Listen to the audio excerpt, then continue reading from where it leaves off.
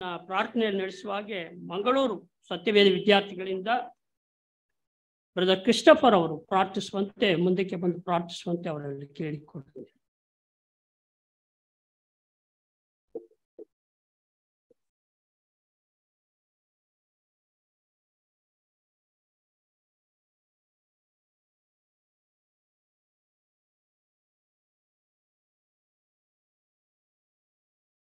ಪ್ರಾರ್ಥಿಸೋ. ಸುಜ್ಞಾನ ಶ್ರೇಷ್ಠನು ಅತಿಶಯ ಆಲೋಚನಾಪರನು ಪರಿಶುದ್ಧನು ಪರಿಶುದ್ಧನು ಮಹಾಪರಿಶುದ್ಧನೂ ಆದ ಪರಲೋಕದ ನಮ್ಮ ಪರಮ ತಂದೆಯಾದಂತೆ ಯೆಹೋವ ದೇವರೇ, ಅಪ್ಪ ತಂದೆ, ಈ ಒಂದು ಮುಂಜಾನೆಯ ಹೊತ್ತಿನಲ್ಲಿ ತಂದೆ ಆದುಕೊಂಡಂತಹ ನಿನ್ನ ಎಲ್ಲ ಭಕ್ತರನ್ನು ನೀನು ಒಟ್ಟಾಗಿ ಕಲೆ ಹಾಕಿ ಸ್ವಲ್ಪ ಹೊತ್ತು ನಾವು ನಿನ್ನ ಮುಂದೆ ಧ್ಯಾನ ಮಾಡಿ ನಿನ್ನ ವಾಕ್ಯೋಪದೇಶಗಳನ್ನು ನಾವು ಪಠನ ಮಾಡಿ ಅದರಲ್ಲಿ ನಮಗೋಸ್ಕರವಾಗಿ ನಿನ್ನಿಟ್ಟಿರುವಂತಹ ದಿವ್ಯವಾದಂತಹ ಅರ್ಥಗಳನ್ನು ನಮ್ಮ ಓಟಕ್ಕೆ ನೇಮಕವಾದಂತಹ ವಿಚಾರಗಳನ್ನು ತಂದೆ ನಮಗೆ ನೀನು ಬೋಧಿಸುತ್ತಾ ನಿನ್ನನ್ನು ನಾವು ಗಾನಗಳಿಂದಲೂ ಸಂಕೀರ್ತಿಸಿ ನೀನು ಮಾಡಿದಂಥ ಎಲ್ಲ ಮಹೋಪಕಾರಗಳನ್ನು ನಾವು ನೆನೆಸಿ ನಿನಗೆ ಕೃತಜ್ಞತಾ ಸ್ತುತಿಗಳನ್ನು ಸಮರ್ಪಿಸುವ ಹಾಗೆ ತಂದೆ ಈ ಸಮಯವನ್ನು ನಮ್ಮ ಜೀವನದಲ್ಲಿ ನೀನು ಮತ್ತೊಂದು ಆವರ್ತಿ ಅನುಗ್ರಹಿಸಿಕೊಟ್ಟದಕ್ಕಾಗಿ ನಾವು ನಿನಗೆ ಕೃತಜ್ಞತೆಗಳನ್ನು ಸಮರ್ಪಿಸಿಕೊಡುತ್ತೇವೆ. ಹೌದು ತಂದೆಯೇ, ಈಗ ತಾನೇ ನಾವು ಕೇಳಿದಂತಹ ವಾಕ್ಯದಲ್ಲಿ ತಂದೆ ನಮ್ಮನ್ನು ನೀನು ಆರಿಸಿ ತೆಗೆದು ತಂದೆ ಪೂರ್ವದಲ್ಲಿದ್ದದೆಲ್ಲವೂ ಹೋಗಿ ಎಲ್ಲವೂ ನೂತನವಾಯಿತು ಎಂದು ನಾವು ಅಂದುಕೊಳ್ಳುವ ಹಾಗೆ ತಂದೆಯೇ, ಪೂರ್ವದಲ್ಲಿರುವಂಥದ್ದೆಲ್ಲವನ್ನೂ ನಾವು ದಿನೇ ದಿನೇ ಅದನ್ನು ನಾವು ಹೋಗಲಾಡಿಸುತ್ತಾ ತಂದೆ ನೂತನವಾದದ್ದನ್ನು ನಾವು ಸೇರಿಸಿಕೊಳ್ಳುತ್ತಾ ನಮ್ಮ ಜೀವನವನ್ನು ದಿನೇ ದಿನೇ ನಾವು ನೂತನ ಮಾಡಿಕೊಳ್ಳಬೇಕು ಎಂಬಂತ ಒಂದು ವಿಚಾರವನ್ನು ನಮಗೆ ನೀನು ಬೋಧಿಸಿದ್ದಿ. ತಂದೆ ಆ ವಿಚಾರಗಳನ್ನು ನಾವು ಮಂದಟ್ಟು ಮಾಡಿಕೊಂಡು ಅದನ್ನು ಅನುಷ್ಠಾನಕ್ಕೆ ತೆಗೆದುಕೊಂಡು ನಮಗೆ ಓಡುವಂತಹ ಓಟಗಳಲ್ಲಿ ತಂದೆಯೇ ನಾವು ದಿನೇ ದಿನೇ ಎಲ್ಲಾ ಪೂರ್ವ ಸ್ವಭಾವಗಳನ್ನು ನಾವು ಬಿಟ್ಟು ನೂತನವಾಗುತ್ತಾ ಸಂಪೂರ್ಣವಾಗಿ ನೂತನವಾಗಿ ನಿನ್ನ ಪಾದ ಸನ್ನಿಧಾನದಲ್ಲಿ ಸೇರಿಕೊಳ್ಳುವಂತಹ ಒಂದು ಭಾಗ್ಯವನ್ನು ನಮ್ಮೆಲ್ಲರಿಗೂ ನೀನು ಅನುಗ್ರಹಿಸಿಕೊಡಬೇಕು ಎಂಬುದಾಗಿಯೂ ಸಹ ನಾವು ಬೇಡಿಕೊಳ್ಳುತ್ತೇವೆ. ತಂದೆ, ಇಂಥ ಒಂದು ಮಹಾಸಭೆಯನ್ನು ನಮಗೋಸ್ಕರವಾಗಿ ಯೋಜಿಸಿ ತಂದೆ ನಮ್ಮೆಲ್ಲರನ್ನು ಆಹ್ವಾನಿಸಿ ಈ ಒಂದು ಮಹಾಸಭೆಯ ಆಶೀರ್ವಾದಗಳಿಗೆ ನಮ್ಮನ್ನು ಪಾಲುಗಾರರಾಗಿ ಮಾಡುವ ಹಾಗೆ ತಂದೆ ಪ್ರೇರೇಪಿಸಿದಂತಹ ಎಲ್ಲಾ ಸಹೋದರ ಸಹೋದರಿಯರನ್ನು ನಾವು ನಿನ್ನ ಮುಂದೆ ನೆನಪು ಮಾಡಿ ಅವರಿಗೆ ಸಲ್ಲಬೇಕಾದಂಥ ಎಲ್ಲ ಆಶೀರ್ವಾದಗಳನ್ನು ನೀನು ಅನುಗ್ರಹಿಸಿಕೊಟ್ಟು ಅವರಿಗೆ ಬೇಕಾದಂಥ ಎಲ್ಲ ಸಹಾಯವನ್ನು ನೀನು ಅನುಗ್ರಹಿಸಿಕೊಟ್ಟು ನಡೆಸಬೇಕು ಎಂಬುದಾಗಿಯೂ ಸಹ ಬೇಡಿಕೊಳ್ಳುತ್ತೇವೆ. ಎಲ್ಲ ಊರಿನಿಂದ ತಂದೆಯೇ ಬಂದಿರುವಂತಹ ಸಹೋದರ ಸಹೋದರಿಯರನ್ನು ನಾವು ನಿನ್ನ ಮುಂದೆ ನೆನಪು ಮಾಡಿ ತಂದೆಯೇ ಈ ಒಂದು ಸಭೆಯಲ್ಲಿ ಅವರು ಬಂದು ಸೇರುವ ಹಾಗೆ ಅವರಿಗೆ ಬೇಕಾದಂಥ ಎಲ್ಲ ಸೌಕರ್ಯಗಳನ್ನು ನೀನು ಅನುಗ್ರಹಿಸಿಕೊಟ್ಟು ಆಶೀರ್ವದಿಸಿ ಈ ಕೂಟದಲ್ಲಿ ಸೇರಿಸಿದ್ದಿ. ಇದಕ್ಕೋಸ್ಕರ ತಂದೆ ನಾವು ನಿನಗೆ ಕೃತಜ್ಞತೆಗಳನ್ನು ಸಮರ್ಪಿಸಿಕೊಡುತ್ತೇವೆ. ಮಾತ್ರವಲ್ಲದೆ ತಂದೆಯೇ, ಇನ್ನು ಮುಂದೆ ಬರುವಂತಹ ಸಮಯಗಳಲ್ಲಿ ಮಾತಾಡಲಿಕ್ಕಿರುವಂತಹ ಸಹೋದರ ಸಹೋದರಿಯರನ್ನು ನಾವು ನಿನ್ನ ಮುಂದೆ ನೆನಪು ಮಾಡಿ ತಂದೆಯ ಆ ಒಂದು ಎಲ್ಲಾ ಸಹೋದರರು ಮಾತಾಡುವಂತಹ ವಿಚಾರಗಳನ್ನು ತಂದೆ ನೀನು ಆಶೀರ್ವದಿಸಿ ಈ ದಿನದಲ್ಲಿ ಈ ಹೊತ್ತಿನಲ್ಲಿ ನಮ್ಮ ಮೂಲಕ ನೀನು ಮಾತಾಡಲು ಉದ್ದೇಶಿಸುವಂತಹ ವಿಚಾರಗಳನ್ನು ನೀನು ಅವರ ಮೂಲಕ ನಮಗೆ ತಿಳಿಯಪಡಿಸಿ ತಂದೆ ನಮಗೆ ಅದರಲ್ಲಿ ಇಟ್ಟಿರುವಂತಹ ಪಾಠಗಳನ್ನು ನಾವು ಗ್ರಹಿಸುವ ಹಾಗೆ ತಂದೆ ನಮಗೆ ಬೇಕಾದಂತಹ ಆತ್ಮನ ಸಹಾಯವನ್ನು ಅನುಗ್ರಹಿಸಿಕೊಟ್ಟು ಮಾತಾಡುವಂತಹ ಸಹೋದರರಿಗೂ ಬೇಕಾದಂತಹ ಆತ್ಮನ ಸಹಾಯವನ್ನು ಹೇರಾಳವಾಗಿ ನೀನು ಅನುಗ್ರಹಿಸಿಕೊಟ್ಟು ಮಾತಾಡಿಸಬೇಕು ಎಂಬುದಾಗಿ ಸಹ ನಾವು ನಿನ್ನಲ್ಲಿ ವಿನಯಿಸಿಕೊಳ್ಳುತ್ತೇವೆ. ಮಾತ್ರವಲ್ಲದೆ ತಂದೆಯೇ, ಈ ಒಂದು ಕೂಟಕ್ಕೆ ಪರೋಕ್ಷವಾಗಿ ಮಾಡಿದಂತ ಎಲ್ಲಾ ಸಹಾಯಗಳನ್ನು ಮಾಡಿದಂತ ಎಲ್ಲಾ ಸಹೋದರ ಸಹೋದರರನ್ನು ನಾವು ನಿನ್ನ ಮುಂದೆ ನೆನಪು ಮಾಡಿ ತಂದೆ ಅವರೆಲ್ಲರನ್ನೂ ನೀನು ಆಶೀರ್ವದಿಸಿ ನಡೆಸಬೇಕು ಎಂಬುದಾಗಿ ಸಹ ಬೇಡಿಕೊಳ್ಳುತ್ತೇವೆ.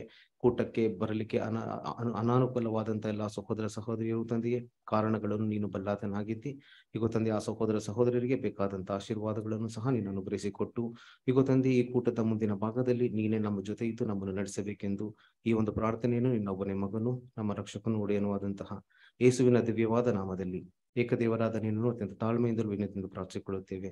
ನಿನ್ನ ಮಹಾಘನವುಳ್ಳ ನಾಮಕ್ಕೆ ಅನಂತ ಸ್ತೋತ್ರವಾಗಲಿ ತಂದೆಯೇ, ಆಮೆನ್.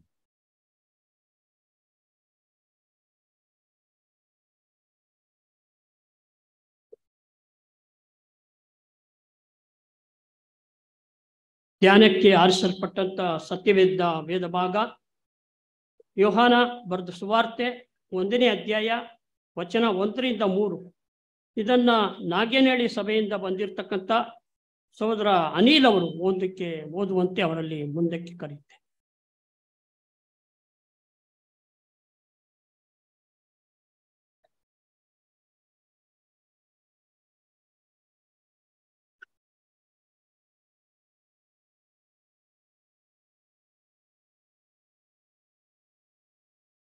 ಯೋಹಾನ ಸುವಾರ್ತೆ 1ನೇ ಅಧ್ಯಾಯ 1ರಿಂದ 3. ಆದಿಯಲ್ಲಿ ವಾಕ್ಯವಿತ್ತು, ಆ ವಾಕ್ಯವು ದೇವರ ಬಳಿಯಲ್ಲಿತ್ತು, ಆ ವಾಕ್ಯವು ದೇವರಾಗಿತ್ತು. ಆ ವಾಕ್ಯವೆಂಬವನು ಆದಿಯಲ್ಲಿ ದೇವರ ಬಳಿಯಲ್ಲಿದ್ದನು. ಆತನ ಮೂಲಕವಾಗಿ ಸಮಸ್ತವೂ ಉಂಟಾಯಿತು. ಉಂಟಾಗಿರುವ ವಸ್ತುಗಳಲ್ಲಿ ಆತನಿಲ್ಲದೆ ಒಂದಾದರೂ ಉಂಟಾಗಲಿಲ್ಲ. Thank you. ಓದಿ ಕೇಳಿಸಿಕೊಂಡಂತ ಸತ್ಯವೇದ ಅಡಿಯಲ್ಲಿ ಹಿರಿಯ ಸಹೋದರರಾದಂಥ ಸಹೋದರ ಜಯಪ್ರಸಾದ್ ಅವರಿಂದ ದೇವರ ಸಂದೇಶ. ಅವರಿಗೆ ಈ ದಿನ ನಮಗೆ ಬೈಬಲ್ ರೀಡಿಂಗ್ ಸಪೋರ್ಟಿಗಾಗಿ ಸಹೋದರಿ ಸುಜಯ ಮತ್ತು ಸಹೋದರಿ ನ್ಯಾನ್ಸಿ ಅವರಲ್ಲಿ ಕೂಡ ನಾನು ಕೇಳಿಕೊಳ್ಳುತ್ತೇನೆ.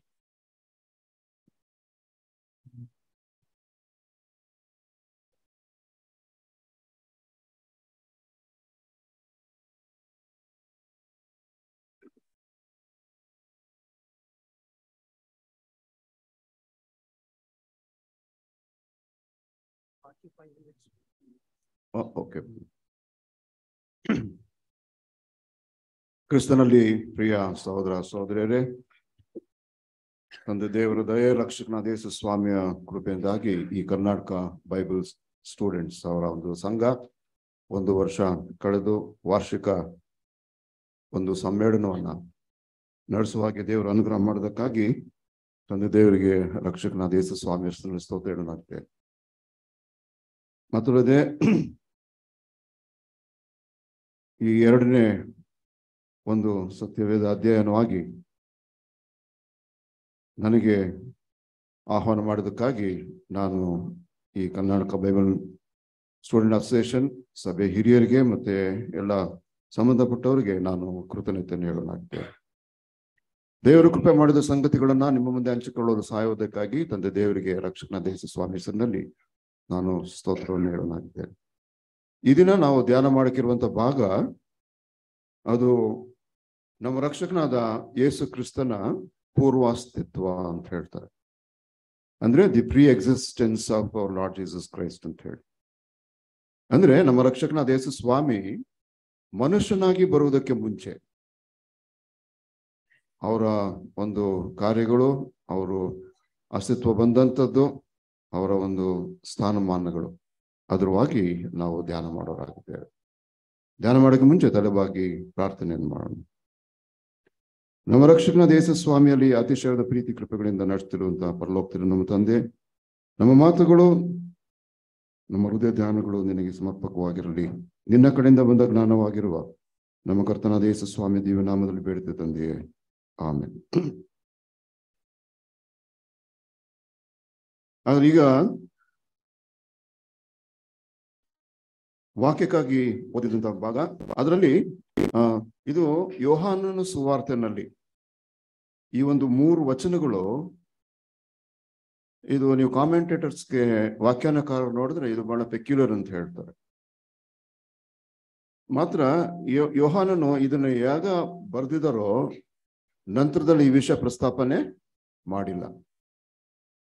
ಹಾಗಾಗಿ ನಾವು ಇದೊಂದು ಯೇಸು ಕ್ರಿಸ್ತನ ಒಂದು ಅವರು ಹಿಂದಿನ ಸ್ಥಿತಿ ಇದ್ದದ್ದನ್ನು ನಾವು ಧ್ಯಾನ ಮಾಡೋದಕ್ಕೆ ಈ ವಾಕ್ಯವನ್ನು ಆಧಾರ ಮಾಡಿಕೊಂಡು ನಾವು ಆರಂಭ ಮಾಡೋರಾಗಿದ್ದೇವೆ. ಅದಕ್ಕಾಗಿ ಮೊದಲನೇ ವಚನ ಓದ್ಬೇಕಂತ ನಾನು ಕೇಳ್ಕೊಳ್ತೇನೆ. ಯೋಹಾನ 1:1. ಆದಿಯಲ್ಲಿ ವಾಕ್ಯವಿತ್ತು, ಆ ವಾಕ್ಯವು ದೇವರ ಬಳಿಯಲ್ಲಿ ಇತ್ತು, ಆ ವಾಕ್ಯವು ದೇವರಾಗಿತ್ತು, ಆ ವಾಕ್ಯವೆಂಬಾತನು ಆದಿಯಲ್ಲಿ ದೇವರ ಬಳಿಯಲ್ಲಿ ಇದ್ದನು. ಹೌದು, ಇಲ್ಲಿ ಏನಾಗ್ತದೆ ಅಂತ ಹೇಳ್ಬೇಕಂದ್ರೆ ಇಂಗ್ಲಿಷ್ ನಲ್ಲಿ in the beginning was the word ಅಂತ ಹೇಳ್ತಾರೆ. ಆದಿಯಲ್ಲಿ ವಾಕ್ಯವಿತ್ತು ಅಂತ ಹೇಳ್ತಾರೆ. ಅದು ದೇವರ ಬಳಿಯಲ್ಲಿತ್ತು, ಅದು ದೇವರಾಗಿತ್ತು ಅಂತ ಹೇಳ್ತಾರೆ. ಅದಾದ ನಂತರ ಮತ್ತೊಂದು ಸಾರಿ ಅದನ್ನ ಎಂಫಸಿಸ್ ಮಾಡ್ತಾರೆ. ಆ ವಾಕ್ಯ ಎಂಬುವನು ಆದಿಯಲ್ಲಿ ದೇವರ ಬಳಿಯಲ್ಲಿ ಇದ್ದನು.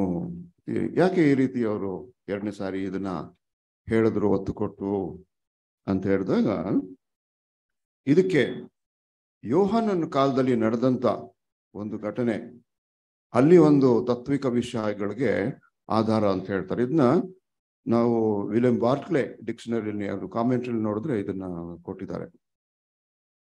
ಇದು ಯೋಹಾನ್ ಸುವಾರ್ತೆ ಬರೆದಂಥದ್ದು ನಮ್ಮೆಲ್ಲರಿಗೂ ಗೊತ್ತಿರುವಂತೆ ಎಫೆಸ ಪಟ್ಟಣದಲ್ಲಿ. ಇದು ಕಡೆ ಸುವಾರ್ತೆಯ ಗ್ರಂಥವಾಗಿ ಅದು ಕ್ರಿಸ್ತಶಕ 95ರಿಂದ 100 ಈ ಒಳಗೆ ಇದನ್ನ ಬರೆದಿದ್ದಾರೆ ಅಂತ ಯೋಹಾನ್ ಬರೆದಿರುವಂಥದ್ದನ್ನ ಹೇಳ್ತಾರೆ. ಎಫೆಸ ಪಟ್ಟಣ ಅದನ್ನ ನೋಡದೆ ಆದ್ರೆ ಅದು ಒಂದು ಏನ್ ಹೇಳ್ತಾರೆ ಅಂದ್ರೆ ಅದು it was an academic city ಅಂತ ಹೇಳ್ತಾರೆ. ಅಂದ್ರೆ ಅದು ವಿದ್ಯಾರ್ಜನೆಗೆ ಪ್ರಸಿದ್ಧವಾದಂತ ಸಿಟಿ ಅಂತ ಹೇಳ್ತಾರೆ. ಅಲ್ಲಿ ಒಂದು ಯೂನಿವರ್ಸಿಟಿ ಇತ್ತು ಅಂತ ಹೇಳ್ತಾರೆ. ಇಂದಿನ ಕಾಲದ ಅಕಾಡೆಮಿ ಅಂದ್ರೆ ಈಗ ನಾವು ಯೂನಿವರ್ಸಿಟಿ ಅಂತ ಹೇಳ್ತೀವಿ ಇತ್ತು. ಅಲ್ಲಿ ಸುಮಾರು ಒಂದು 500 ವರ್ಷಗಳ ಹಿಂದೆ, ಅಂದ್ರೆ ಯೇಸು ಸ್ವಾಮಿ ಬರೋದಕ್ಕೆ ಮುಂಚೆ ಸುಮಾರು 500 ವರ್ಷಗಳ ಹಿಂದೆ ಹಿರೆಕ್ಲಿಟಸ್ ಅಂತ ಒಬ್ಬ ತತ್ವಜ್ಞಾನಿ ಇರ್ತಾರೆ ಎಫೆಸ ಪಟ್ಟಣದಲ್ಲಿ. ಅವರು ಏನ್ ಹೇಳ್ತಾರೆ ಅಂದ್ರೆ ಅವರ ಒಂದು ತತ್ವಜ್ಞಾನ, ಇದು ಗ್ರೀಕ್ ತತ್ವಜ್ಞಾನ. ಅದ್ರ ಪ್ರಕಾರ ನೋಡ್ಬೇಕಂದ್ರೆ ದೇವರ ಜ್ಞಾನ, ವಿಸ್ಡಮ್ ಆಫ್ ಗಾಡ್ ಅಂತ ಹೇಳ್ತಾರೆ. ಅದೇನಂದ್ರೆ ಮೊದಲು ದೇವರ ಬಳಿಯಲ್ಲಿತ್ತು, ನಂತರ ದೇವರಿಂದ ಅದು ಪ್ರತ್ಯೇಕವಾಯಿತು, ಸೆಪರೇಟ್ ಆಯಿತು ಅಂತ ಹೇಳ್ತಾರೆ. ಅದು ಭೂಮಿಯ ಆಕಾಶಗಳನ್ನ ಉಂಟು ಮಾಡಿತು ಅಂತ ಹೇಳ್ತಾರೆ. ಬರೀ ಭೂಮಿ ಆಕಾಶಗಳನ್ನಲ್ಲ, ಅದು ಒಳ್ಳೆಯದನ್ನು ಕೆಟ್ಟದನ್ನು ಎರಡನ್ನೂ ಏನಾಯ್ತಂತೆ ಅದು ಉಂಟು ಮಾಡ್ತು ಅಂತ ಅಲ್ಲಿ ತತ್ವಜ್ಞಾನ ಬಹಳ ಪ್ರಸಿದ್ಧವಾಗಿರ್ತದೆ. ಮತ್ತೆ ಕ್ರೈಸ್ತ ಸಭೆ ನೋಡ್ಬೇಕಂದ್ರೆ ಸುಮಾರು ಒಂದು 30 ವರ್ಷ ನಂತರ, ಅಪೊಸ್ತಲರು ತೀರ್ಕೊಂಡ ನಂತರ ಕ್ರೈಸ್ತ ಬೋಧನೆಗೆ ತತ್ವಜ್ಞಾನಗಳನ್ನ ಏನ್ ಮಾಡ್ತಾರೆ, ಅವರು ಮಿಶ್ರ ಮಾಡೋದಕ್ಕೆ ಶುರುವಾದಂತ ಕಾಲಗಳದು, 1ನೇ ಶತಮಾನದಲ್ಲಿ ಕಡೆ ದಿನಗಳಲ್ಲಿ. ಆಗ ಇದಕ್ಕೆ ಉತ್ತರವಾಗಿ ಯೋಹಾನನು ಈ ಒಂದು 3 ವಚನಗಳನ್ನ ಬರೆದಿದ್ದಾರೆ ಅಂತ ಹೇಳ್ತಾರೆ. ಆದ್ರೆ ಆದಿಯಲ್ಲಿ ವಾಕ್ಯವಿತ್ತು ಅಂತ ಹೇಳಿದ್ರೆ in the beginning was the word ಅಂತ ಹೇಳ್ಬೇಕಂದ್ರೆ ಆ ವಾಕ್ಯ ಅನ್ನೋ ಶಬ್ದಕ್ಕೆ ಗ್ರೀಕ್ ಭಾಷೆನಲ್ಲಿ ಯೋಹಾನನ್ನು ಕೊಟ್ಟು ಬರೆದಂತ ಇದು ಲೋಗಾಸ್ ಅಂತ ಹೇಳ್ತಾರೆ. ಲೋಗಾಸ್ ಅಂತ ಹೇಳ್ಬೇಕಂದ್ರೆ ತತ್ವಜ್ಞಾನ ಪ್ರಕಾರ ದಿ ವಿಸ್ಡಮ್ ಆಫ್ ಗಾಡ್ ಅಂತಾನು ಹೇಳ್ತಾರೆ, ಅಥವಾ thoughts expressed in wisdom by god ಅಂತ ಹೇಳಿ ಈ ರೀತಿ ಒಂದು ಮಾತುಗಳನ್ನ ಹೇಳ್ತಾರೆ. ಹಾಗಾದ್ರೆ ಆ ಒಂದು ಲೋಗಾಸ್ ಅಂತ ತಗೊಂಡಾಗ ಅವರು ನೋಡ್ಬೇಕಂದ್ರೆ ದೇವರ ಬಳಿಯಲ್ಲಿ ಇತ್ತು, ಮತ್ತೆ ಅವ್ರದ್ದು ಒಂದು ದೇವರಾಗಿತ್ತು. ಆಗ ಇದನ್ನ ನಾವು ಲೋಗಾಸ್ ಅಂತ ತಗೊಂಡ್ಬಿಟ್ರೆ ಆದಿಯಲ್ಲಿ ವಾಕ್ಯವಿತ್ತು ಅನ್ನೋದ್ ಬದಲು ಲೋಗಾಸ್ ಅಂದ್ರೆ ಲೋಗಾಸ್ ಎಂಬ ಇದ್ದನು, ಆತನು ದೇವರ ಬಳಿಯಲ್ಲಿದ್ದನು ಮತ್ತು ಆತನು ದೇವರಾಗಿದ್ದನು ಅನ್ನೋ ಅರ್ಥದಲ್ಲಿ ಬರ್ತೀವಿ. ಬೈಬಲ್ ಸ್ಟೂಡೆಂಟ್ಸ್ ಬಹಳ ಚೆನ್ನಾಗಿ ಕ್ಲಾರಿಟಿ ಕೊಟ್ಟಿದ್ದಾರೆ. ಮತ್ತೆ ಬಹಳ ವಿಶೇಷ ಅಂದ್ರೆ ಆತನ ಮೂಲಕ ಸಮಸ್ತವು ಉಂಟಾಯಿತು, ಉಂಟಾಗಿರುವ ವಸ್ತುಗಳಲ್ಲಿ ಆತನಿಲ್ಲದೆ ಯಾವುದು ಉಂಟಾಗಲಿಲ್ಲ ಅಂತ ಹೇಳಿದಾಗ ಇದೊಂದು ಎಂಫಸಿಸ್ ಮಾಡಿ ಹೇಳ್ತಾರೆ. ಹಾಗಾದ್ರೆ ಇಲ್ಲಿ ನಾವು ನೋಡದೆ ಆದ್ರೆ ಈಗ ನಾವು ಈ ಒಂದು 3 ವಚನದಲ್ಲಿ ಪರಿಗಣಿಸಬೇಕಾದಂತ ವಿಷಯ 3. ದಿ ಬಿಗಿನಿಂಗ್ ಅಂತ ಹೇಳ್ತಾರೆ, ಇಲ್ಲಿ ಆದಿಯಲ್ಲಿ ಕನ್ನಡ ಅಂತ ಹೇಳ್ತಾರೆ ಪ್ರಾರಂಭ ಅಂತ ಹೇಳ್ತಾರೆ. ಅಲ್ಲಿ ವಾಸ್ ದ ವರ್ಡ್ ಅಂತ ಹೇಳ್ಬೇಕಂದ್ರೆ ವಾಸ್ ದಿ ಲೋಗಸ್ ಅಂತ, ಇಲ್ಲಿ ಲೋಗಸ್ ಎಂಬುವನು ಇದ್ದನು ಅಂತ ಹೇಳ್ತಾರೆ. ಅದಾದ್ಮೇಲೆ ಆತನೊಬ್ಬ ದೇವರಾಗಿದ್ದನು ಅಂದಾಗ ಇಲ್ಲಿ it was god and it was with the god ಅಂದ್ರೆ ಅದು ದೇವರ ಬಳಿಯಲ್ಲಿತ್ತು ಅಂತ ಹೇಳಿದಾಗ ನಮಗೆ ಚೆನ್ನಾಗಿ ಒಂದು ಎಕ್ಸ್ಪ್ಲನೇಷನ್ಸ್ ಕೊಟ್ಟರು ಬೈಬಲ್ ಸ್ಟೂಡೆಂಟ್ಸು. ಒಂದು ವ್ಯತ್ಯಾಸ ಇದೆ, ಏನಂದ್ರೆ ಅದು ಆರ್ಟಿಕಲ್ ಡಿಫರೆನ್ಸ್ ಅಂತ ಹೇಳ್ತಾರೆ. ಏನಂತ ಹೇಳಿ the god and A god ಅಂತ ಹೇಳ್ತಾರೆ. ಆ ಡಿಫರೆನ್ಸ್ ಕರೆಕ್ಟ್ ಆಗಿ ಹಾಕ್ಬಿಟ್ರೆ ಹಿಂದಿ ನೋಡ್ಬೇಕಂದ್ರೆ it was with the god and it was A god ಅಂತ ಹೇಳಿ ಇಲ್ಲಿ ಹೇಳುವಂಥದ್ದನ್ನ ನಾವು ನೋಡ್ತೀವಿ. ಹಾಗಾದ್ರೆ ಇಲ್ಲಿ ನಾವು ನೋಡ್ಬೇಕಂದ್ರೆ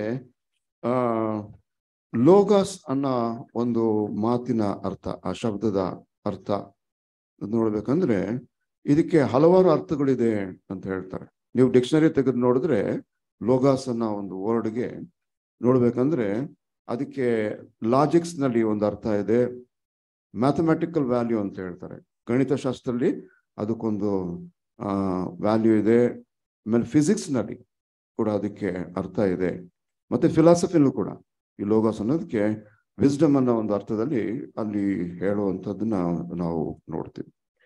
ಹಾಗಾದ್ರೆ ಸತ್ಯವೇದದಲ್ಲಿ ನಮಗೆ ಯಾವ ಅರ್ಥದಲ್ಲಿ ತಗೊಳ್ಬೇಕು ಅಂತ ಹೇಳಿದ್ರೆ ಇದು ಗ್ರೀಕ್ ದೇಶದಲ್ಲಿ ಬಳಕೆ ಆದಿದ್ದಂತ ಒಂದು ಸಂಗತಿ ವಿಷಯದಲ್ಲಿ ಹಿಸ್ಟಾರಿಕಲ್ ಯೂಸೇಜ್ ಅಂತ ಹೇಳ್ತಾರೆ.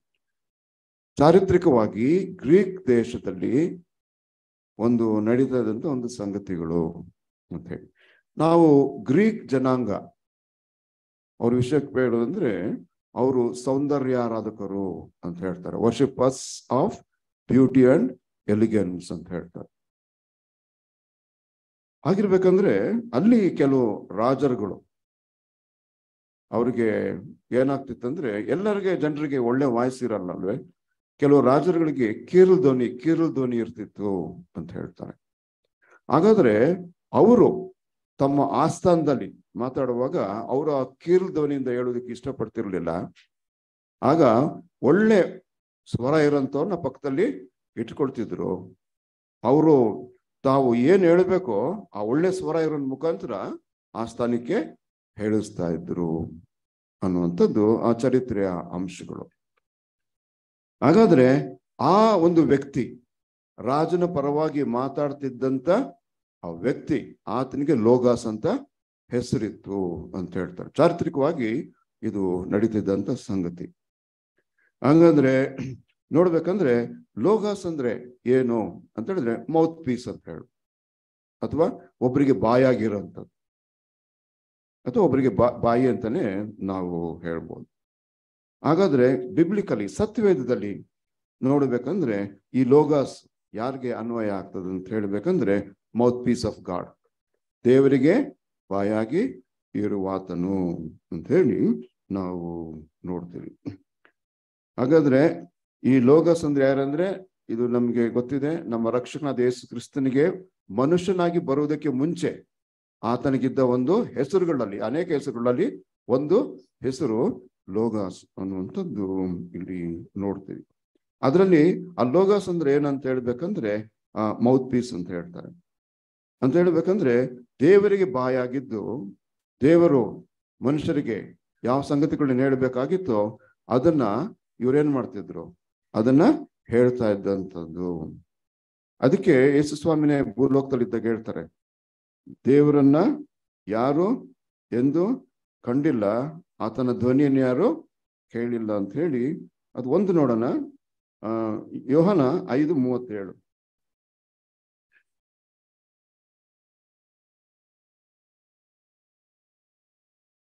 ಯೋಹನ 5:37.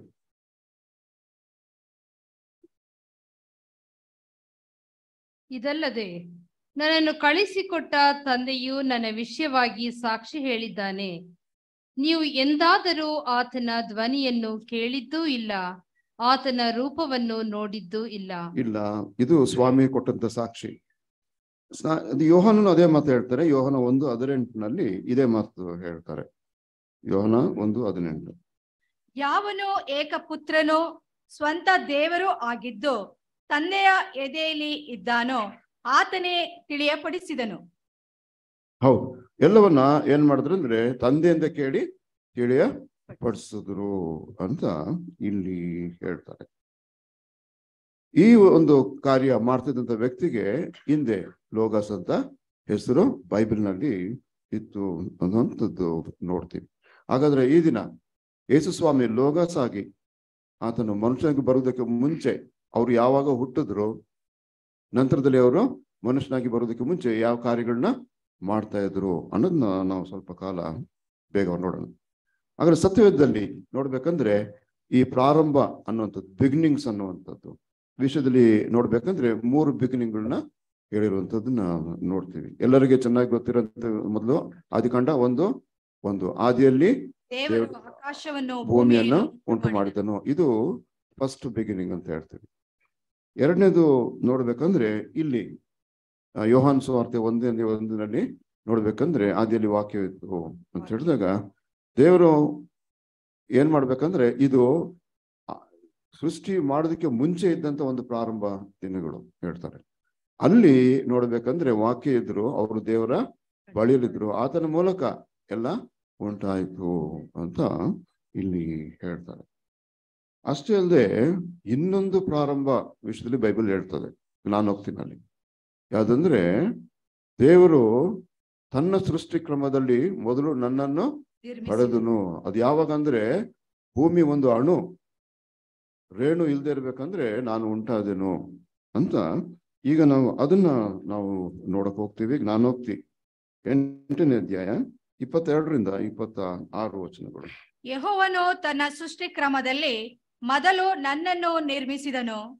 ಆತನ ಪುರಾತನ ಕಾಲಗಳಲ್ಲಿ ನಾನೇ ಪ್ರಥಮ. ಪ್ರಾರಂಭದಲ್ಲಿ ಭೂಮಿಯು ಹುಟ್ಟುವುದಕ್ಕಿಂತ ಮುಂಚೆ ಅನಾದಿ ಕಾಲದಲ್ಲಿ ಸ್ಥಾಪಿಸಲ್ಪಟ್ಟೆನು. ಜಲನಿಧಿಗಳಾಗಲಿ ನೀರು ತುಂಬಿದ ಬುಗ್ಗೆಗಳಾಗಲಿ ಇಲ್ಲದಿರುವಾಗ ನಾನು ಹುಟ್ಟಿದೆನು. ಬೆಟ್ಟ ಗುಡ್ಡಗಳು ಬೇರೂರಿ ನಿಲ್ಲುವುದಕ್ಕೂ ಮುಂಚೆ ಆತನು ಭೂಲೋಕವನ್ನೆಲ್ಲ ಬಯಲನ್ನಾಗಲಿ ಭೂಮಿಯ ಮೊದಲಿನ ಅಣುರೇಣಾಗಲಿ ನಿರ್ಮಿಸದೆ ಇರುವಾಗ ನಾನು ಹುಟ್ಟಿದೆನು. ಆತನು ಸಾಗರದ ಮೇಲೆ ಅಷ್ಟೇ 26. ಹಾಗಾದ್ರೆ ಇಲ್ಲಿ ನೋಡ್ಬೇಕಂದ್ರೆ ಒಂದು ಪ್ರಾರಂಭದ ವಿಷಯವಾಗಿ ಹೇಳ್ತಾರೆ. ಭೂಮಿ ಹುಟ್ಟುವುದಕ್ಕೆ ಮುಂಚೆ ನಾನು ಯೆಹೋವನು ತನ್ನನ್ನು ಮೊದಲು ನಿರ್ಮಿಸಿದನು ಅಂತ ಹೇಳ್ತಾರೆ. ಇಂಗ್ಲಿಷ್ ನಲ್ಲಿ ನೋಡ್ಬೇಕಂದ್ರೆ ಐ ವಾಸ್ ಪೊಸೆಸ್ಡ್ ಅಂತ ಹೇಳ್ತಾರೆ.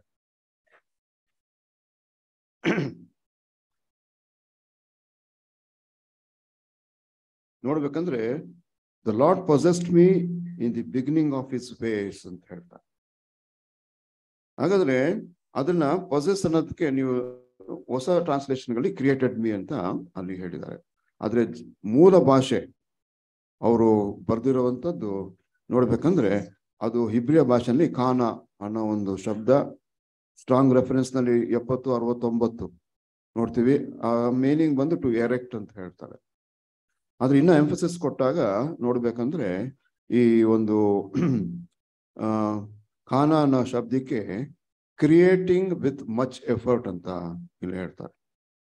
ಅಂದ್ರೆ ಹೆಚ್ಚು ಪರಿಶ್ರಮದಿಂದ ಒಂದು ಸಂಗತಿಯನ್ನ ನಿರ್ಮಾಣ ಮಾಡುವಂಥದ್ದು ಅಂತ ಹೇಳಿ ಇಲ್ಲಿ ನಾವು ನೋಡ್ತೀವಿ. ಇದಕ್ಕೆ ಉದಾಹರಣೆ ನಾವು ನೋಡ್ಬೇಕಂದ್ರೆ ಈ ಪೊಸೆಷನ್ ಅನ್ನೋದಕ್ಕೆ ಈ ಇಂದಿನ ಕಾಲದಲ್ಲಿ ಸಾಮಾನ್ಯವಾಗಿ ವೃತ್ತಿ ಫ್ಯಾಮಿಲಿ ಕಸುಬುಗಳಿತ್ತಲ್ವೇ, ಕಾರ್ಪೆಂಟರ್ಗಳು, ಕಮ್ಮಾರರು ಮತ್ತೆ ಚರ್ಮಕಾರರು, ಹೀಗೆ ಅವರ ಒಂದು ಕಸುಬುಗಳಿತ್ತು. ಆಗ ಅವರು ತಮ್ಮ ಮಕ್ಕಳುಗಳನ್ನ ಏನ್ ಮಾಡ್ತಿದ್ರು ಅಂದ್ರೆ ಅವ್ರನ್ನ ಹುಟ್ಟಿ ಬೆಳೆಸಿದ ಮೇಲೆ ಅಷ್ಟಕ್ಕೆ ಬಿಡ್ತಿರಲ್ಲ, ಅವರು ತಮ್ಮ ವೃತ್ತಿನಲ್ಲಿ ಅವ್ರನ್ನ ಏನ್ ಮಾಡ್ತಿದ್ರು, ತರಬೇತಿ ಮಾಡಿ ತಾವಾದ ನಂತರ ಅವ್ರು ಏನ್ ಮಾಡ್ಬೇಕು, ತಮ್ಮ ಕುಟುಂಬದ ವೃತ್ತಿಯನ್ನು ಅವರು ಮುಂದುವರ್ಸ್ಕೊಂಡು ಹೋಗ್ಬೇಕು. ಹಾಗೆ ಅವ್ರನ್ನ ತರಬೇತಿ ಮಾಡ್ತಾ ಇದ್ರು. ಹಾಗಾದ್ರೆ ಆ ರೀತಿ ತರಬೇತಿ ಮಾಡಿ ಒಳ್ಳೆ ಕೌಶಲ್ಯ ಹೊಂದಂತ ಒಬ್ಬ ಮಗ ಇದ್ರೆ ಅವ್ರು ಹೇಳ್ತಿದ್ರು ಅಂದ್ರೆ ಈ ವಾಸ್ ಎ ಪೊಸೆಷನ್ ಅಂತ ಹೇಳ್ತಾರೆ. ಈ ವಾಸ್ ಇಸ್ ಪೊಸೆಷನ್ ಅಂತ ಹೇಳ್ತಾರೆ. ಅಂದ್ರೆ ನಾನು ಇದನ್ನ ಪಡ್ಕೊಂಡಿದ್ದೀನಿ ಅಂದ್ರೆ ಬಹಳ ಪರಿಶ್ರಮಗಳನ್ನ ಕೊಟ್ಟು ಒಂದು ತರಬೇತಿ ಮಾಡಿ ನಾನು ಪಡ್ಕೊಂಡಿದ್ದೀನಿ ಅಂತ ಹೇಳಿ ಇಲ್ಲಿ ಹೇಳ್ತಾರೆ. ಹಾಗಾದ್ರೆ ಇದು ನಮಗೆ ಗೊತ್ತು. ಈ 8:22 ಬಂದಿರೋದು ನಮ್ಮ ರಕ್ಷಕನಾದ ಯೇಸು ಕ್ರಿಸ್ತನ ಆತನನ್ನ ಉಂಟು ಮಾಡಿದಂತ ಕಾರ್ಯ ವಿಷಯವಾಗಿ ಇಲ್ಲಿ ಹೇಳಲ್ಪಟ್ಟಿದೆ ಅಂತ ಹೇಳ್ತಾರೆ. ಹಾಗಾದ್ರೆ ದೇವರು ಇವ್ರು ಹೇಳ್ತಾರೆ ನನ್ನನ್ನು ಪಡೆದನು ಅಂತ ಹೇಳಿದಾಗ ಈ ಪೊಸೆಸ್ಡ್ ಮೀ ಅಂತ ಹೇಳ್ತಾರೆ. ಯಾಕೆ ದೇವರು ಆತನನ್ನು ಅಷ್ಟು ಕೇರ್ಫುಲ್ ಆಗಿ ನೋಡ್ಬೇಕಂದ್ರೆ ಮಚ್ ಎಫರ್ಟ್ ಅಂತ ಹೇಳಿ ಬಹಳ ಪರಿಶ್ರಮ ಕೊಟ್ಟು ಬಹಳ ಜಾಗೃತಿಯಿಂದ ಅಂತ ಒಂದು ಇದ್ರಲ್ಲಿ ಯಾಕೆ ಅವ್ರನ್ನ ಉಂಟು ಮಾಡಿದ್ರು ಅಂತ ನೋಡ್ಬೇಕಂದ್ರೆ ನಮಗೆ ಮುಂದೆ ಗೊತ್ತು. ಸುಮಾರು ಒಂದು 6 ವಿಷಯಗಳನ್ನ ನಾವು ಹೇಳ್ಬೋದು. ಅದೇನಂದ್ರೆ ಆತನು he was to be with him for ever. ಆತನು ಎಂದೆಂದು ಯಾವಾಗಲೂ ತನ್ನ ಜೊತೆ ಇರ್ಬೇಕಾಗಿತ್ತು ಅಂತ ಅಲ್ಲಿ ಅವರು ತೀರ್ಮಾನ ಮಾಡ್ಕೊಂಡಿದ್ರು.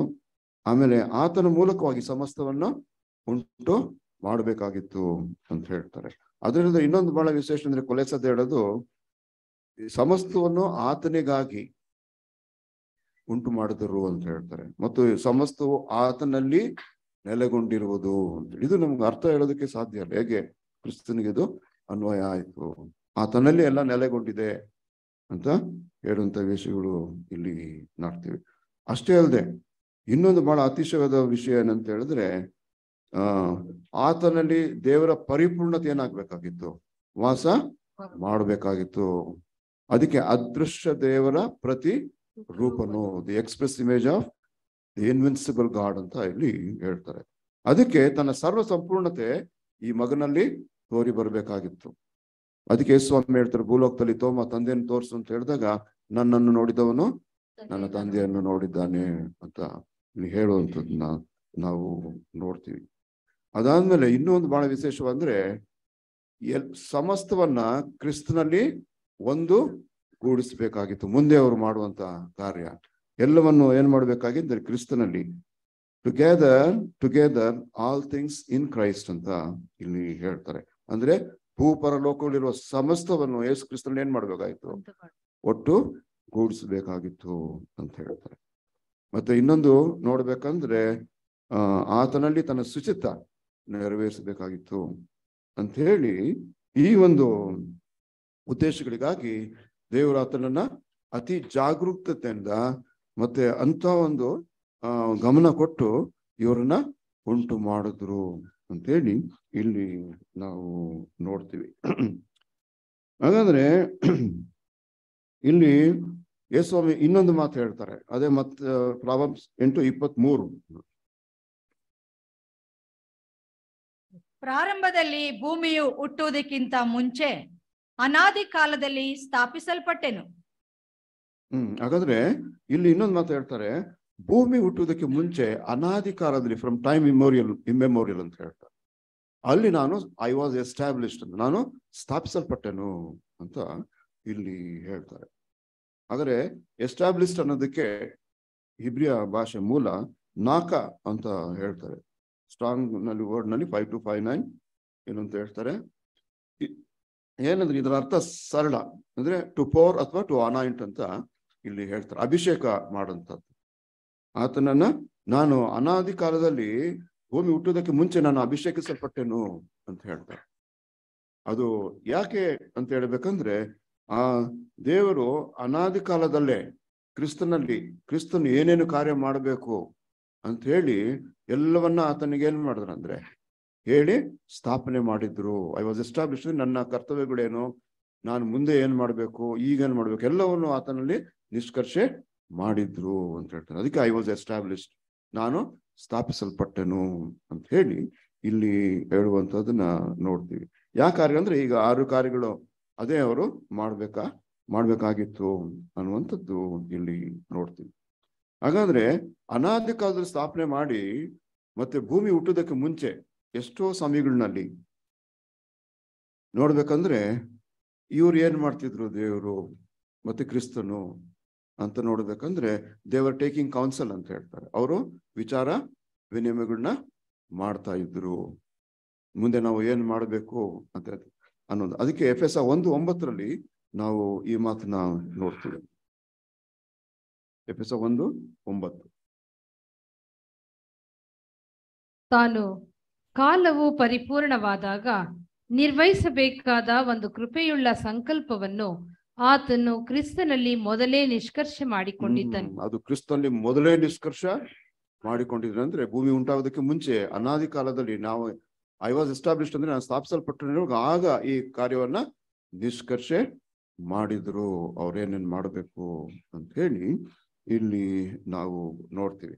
ಹಾಗಾದ್ರೆ ಭೂಮಿ ನಿರ್ಮಾಣ ಮಾಡೋದಕ್ಕೆ ಮುಂಚೆ ಈ ಮಧ್ಯದ ಕಾಲದಲ್ಲಿ ಏನ್ ಮಾಡ್ತಿದ್ರು ಅಂತ ಹೇಳ್ಬೇಕಂದ್ರೆ ಇವರು ಇದನ್ನ ವಿಚಾರ ವಿನಿಮಯಗಳನ್ನ ಮಾಡಿ ಮೆಟಿಕ್ಯುಲಸ್ಲಿ ದೇವರ್ ಪ್ಲಾನಿಂಗ್ ಅಂತ ಇದನ್ನ ಮಾಡ್ತಾ ಇದ್ರು ಅಂತ ಹೇಳಿ.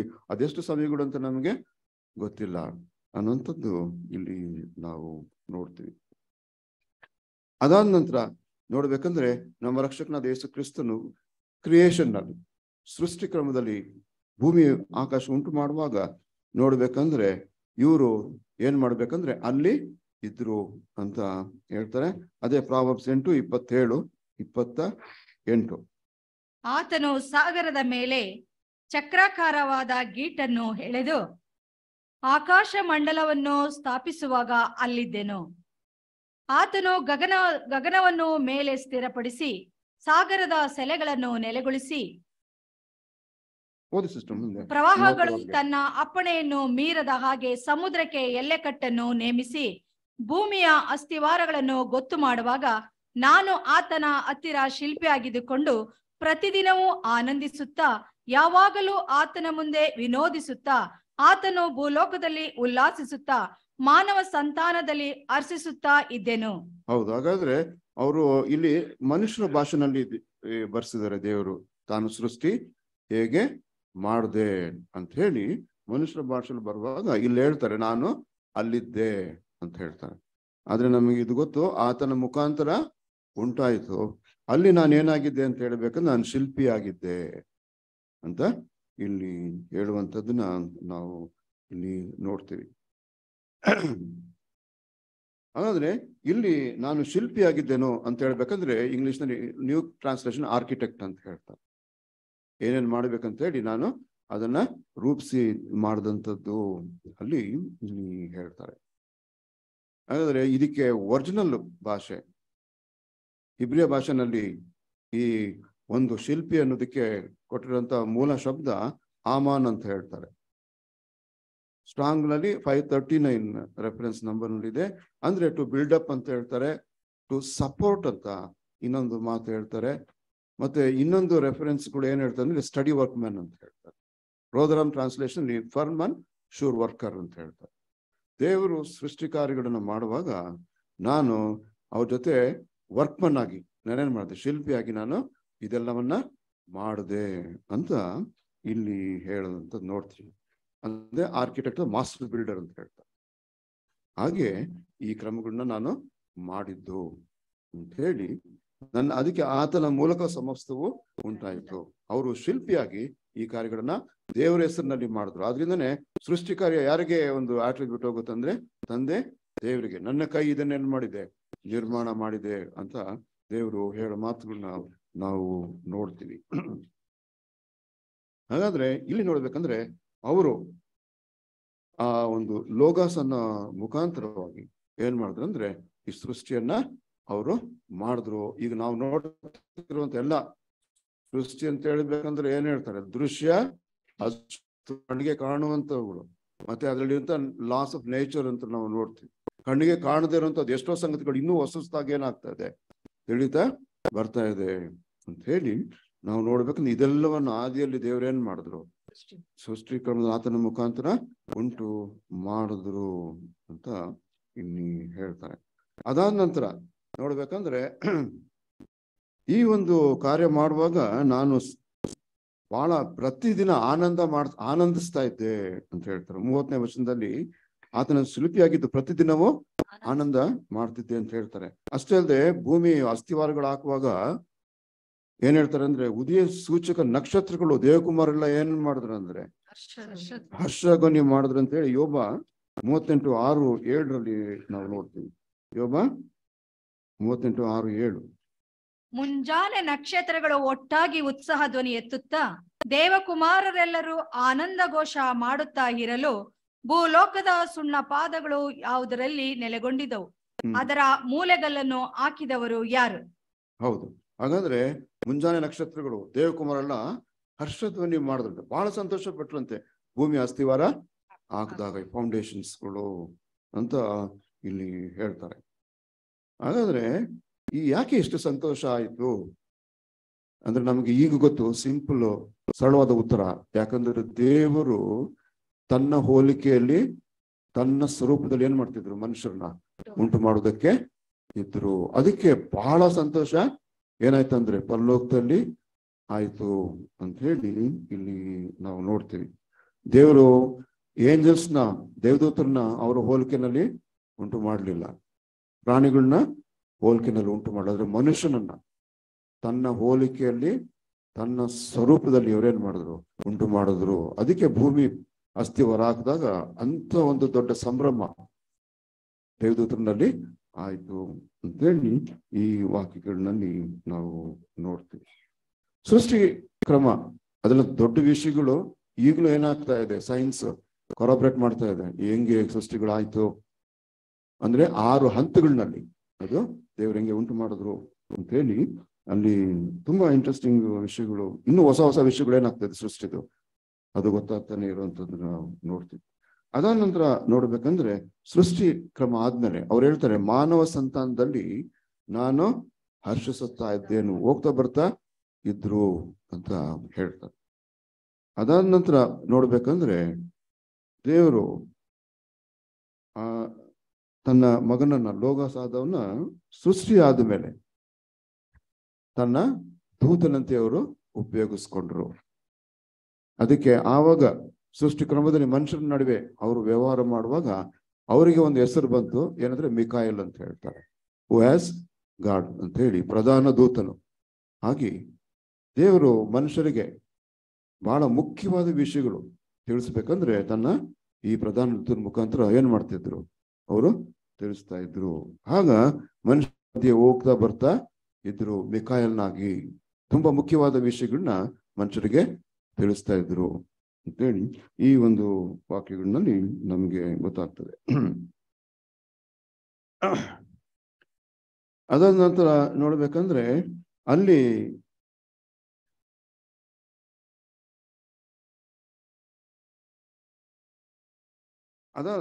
ನೋಡ್ಬೇಕಂದ್ರೆ ಈ ದೇವದೂತನು ಮನುಷ್ಯರಿಗೆ ಮಧ್ಯದಲ್ಲಿ ಕಾಣಿಸ್ಕೊಂಡಂತದ್ದು, ಈ ಮಿಕಾಯಲ್ ಆರ್ಕೇಂಜಲ್ ಆಗಿ ಅವರು ಕೊಂಡಂತ ಇನ್ಸ್ಟೆನ್ಸ್ಗಳು ಎಲ್ಲೆಲ್ಲಿ ಅಂತ ನೋಡ್ಬೇಕಂದ್ರೆ, ಮೊದಲನೇದಾಗಿ ಮೊದಲನೇ ರೆಫರೆನ್ಸ್ ಆದಿಕಾಂಡ 2:8-9 ಯೆಹೋವನು ತಂಗಾಳಿಯಲ್ಲಿ ದಿನಾ ಸಂಜೆ ಆದಮ ಅವಳ ಜೊತೆ ಏನ್ ಮಾಡ್ತಿದ್ರು, ಮೀಟ್ ಮಾಡ್ತಾ ಇದ್ರು ಅಂತ ಅಲ್ಲಿ ಹೇಳ್ತಾರೆ. ಅದು ಸಮಯ ಅಭಾವ ಆಗೋದ್ರಿಂದ ಅದು ಅಲ್ಲಿ ನಾವು ನೋಡ್ತೀವಿ. ಅದಾದ ನಂತರ ಎರಡನೇ ಒಂದು ಸಂಗತಿ ಬಂದಂಥದ್ದು, ಇವರು ಬಾಬೆಲ್ ಗೋಪುರ ಕಟ್ಟುವುದಕ್ಕೆ ದೇವರಿಗೆ ವಿರುದ್ಧವಾಗಿ ಅವರು ಇದು ಮಾಡಿದಾಗ ಅವರು ಅದನ್ನ ನೋಡೋದಕ್ಕೆ ಕೆಳಗೆ ಇಳಿದು ಬಂದರು, ಯೆಹೋವನು ಅದು ನೋಡಿದ್ರು ಅಂತ ಹೇಳ್ತಾರೆ. ಅದಾದ ನಂತರ ಇವೆಲ್ಲ ರಿಕಾರ್ಡೆಡ್ ಇನ್ಸ್ಟೆನ್ಸಸ್ ಅಂತ ಹೇಳ್ತಾರೆ, ದಾಖಲಾದಂತ ಒಂದು ಘಟನಾವಳಿಗಳು. ಅದಾದ ನಂತರ ಅಬ್ರಾಹ್ಮನಿಗೆ ಅವರು ಕಾಣಿಸ್ಕೊಂಡದ್ದು ಆದಿಕಾಂಡ 18 ನಾವು ನೋಡ್ತೀವಿ. ಅದಾದ ನಂತರ ಯಾಕೋಬನಿಗೆ ಕೂಡ ಅವರು ಕಾಣಿಸ್ಕೊಳ್ತಾರೆ. ಯಾಕೋಬನು ಮತ್ತೆ 28 ವರ್ಷಗಳು ಅಲ್ಲಿ ಕಾರನ್ನಲ್ಲಿ ತನ್ನ ಮಾವನ ಮನೆಯಲ್ಲಿ ಸೇವೆ ಮಾಡಿದ್ಮೇಲೆ ಹಿಂದಿರುಗಿ ಬಂದಾಗ ಏಸಾವನಿಗೆ ಆವಾಗ ರಾಜ ಆಗಿರ್ತಾನೆ, ಅವನು ನನಗೇನಾದ್ರೂ ಹಾನಿ ಮಾಡ್ತಾನೆ ಅಂತ ಹೇಳಿದಾಗ ಆ ದಿನ ರಾತ್ರಿ ಒಬ್ಬ ಪುರುಷ ಅಂತ ಹೇಳ್ತಾರೆ, ರಾತ್ರಿ ಎಲ್ಲ ಓಡಾಡಿ ಏನ್ ಮಾಡ್ತಾರೆ, ಯಾಕೋಬನ್ನು ತೋರಿಸ್ತಾರೆ, ನಿನಗೆಂತ ಶಕ್ತಿ ಇದೆ, ಹೋರಾಟದ ಶಕ್ತಿ ಅಂತ ಹೇಳ್ತಾರೆ. ಆಗ ಅದು ಕಾಣಿಸ್ಕೊಂಡಂತ ಒಂದು ಘಟನೆ. ಅದಾದ ನಂತರ ಇಲ್ಲಿ ನೋಡ್ಬೇಕಂದ್ರೆ ಐಗುಪ್ತ ದೇಶದಲ್ಲಿ ಇಸ್ರೇಲರು ಬಾಧೆನ ಅನುಭವಿಸುವಾಗ ಅವರ ಕೂಗು ಕೇಳಿದಾಗ ನಾನು ಇಳಿದು ಬಂದಿದ್ದೇನೆ ಅಂತ ಹೇಳ್ತಾರೆ ಅಲ್ವೇ, ಮೋಶೆಗೆ ಕಾಣಿಸ್ಕೊಂಡಾಗ ನೋಡುವಾಗ ಅವ್ರನ್ನ ಐಗುಪ್ತ ದೇಶದಿಂದ ಬಿಡಿಸಿ ಕಾನಾನ್ ದೇಶಕ್ಕೆ ಸೇರಿಸುವ ಒಂದು ಕಾರ್ಯಕ್ಕಾಗಿ ಮತ್ತೆ ಏನ್ ಮಾಡ್ತಾರೆ ಅಂದ್ರೆ ಆ ದೂತನನ್ನ ನಾನು ನೇಮಿಸ್ಕೊಡ್ತಾರೆ. ಆ ದೂತನಿಗೆ ಏನ್ ಹೇಳ್ತಾರೆ, ಆತನ ನಾಮ ಮಹಿಮೆ ಇದೆ ಅಂತ ಹೇಳ್ತಾರೆ, ಆದ್ರೆ ನೀವು ಆತನ ಮಾತು ಕೇಳಬೇಕು ಅನ್ನುವಂಥದ್ದು ಇಲ್ಲಿ ನೋಡ್ತೀವಿ.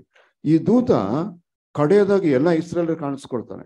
ಇಸ್ರೇಲ್ ದೇಶಕ್ಕೆ ಸೇರಿಸಿದ ಮೇಲೆ ಯಾರು ನಿಮ್ಗೆ ಕಾನಾನ್ ದೇಶನ ಬಿಡಿಸ್ಕೊಂಡು ಬಂದು ಅದ್ಭುತಗಳನ್ನ ಮಾಡಿ ನಿಮ್ಗೆ ಈ ದೇಶದಲ್ಲಿ ಸೇರಿಸಿದವರು ಅಂತ ಅಲ್ಲಿ ಅವರು ಹೇಳುವಂಥದ್ದು ನೋಡ್ತೀವಿ. ನ್ಯಾಯಸ್ಥಾಪಕರು 2ನೇ ಅಧ್ಯಾಯ 1ನೇ ವಚನ.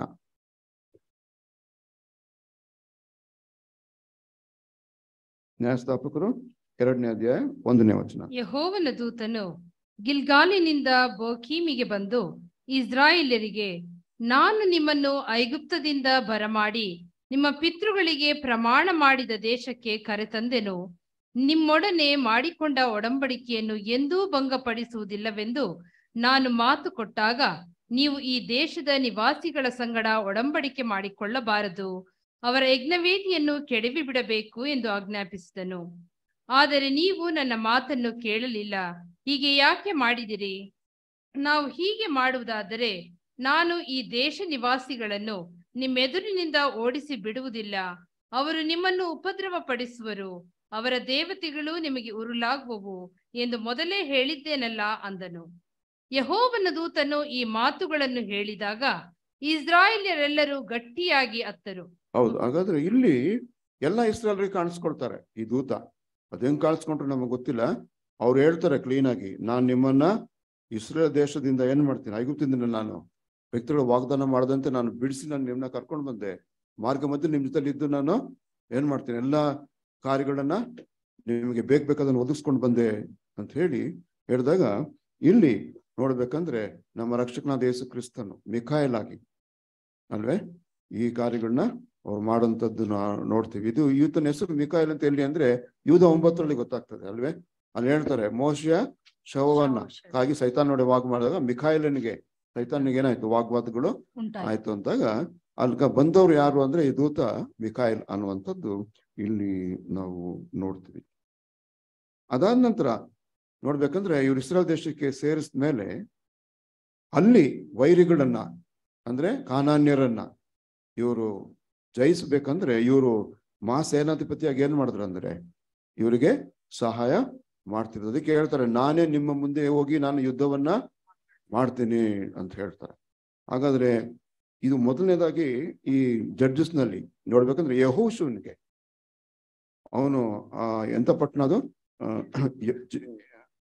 ಯೆರಿಕೋ ಪಟ್ಟಣ, ಅದನ್ನ ಅವರು ಕಾಂಕರ್ ಮಾಡ್ಬೇಕಂದ್ರೆ ಆತನಿಗೆ ಬಲ ತುಂಬುವುದಕ್ಕೆ ಏನ್ ಮಾಡ್ತಾರೆ ಅಂತ ಹೇಳಿದ್ರೆ, ಹಿಂದೆ ಅವ್ರ ಮಾರನೇ ದಿನ ಬೆಳಗ್ಗೆ ಹೋಗ್ಬೇಕು, ಆವಾಗ ಅವ್ರ ಹಿಂದೆ ಏನ್ ಮಾಡ್ತಾರೆ, ಒಬ್ರು ಬಿಚ್ಚು ಕತ್ತಿಯಿಂದ ಇರಿದು ಏನ್ ಮಾಡ್ತಾರೆ, ಕಾಣಿಸ್ಕೊಡ್ತಾರೆ, ನಾನು ಯೆಹೋವನ ಸೇನಾಧಿಪತಿ ಈಗಲೇ ಬಂದಿದ್ದೇನೆ ಅಂತ ಹೇಳ್ತಾರೆ.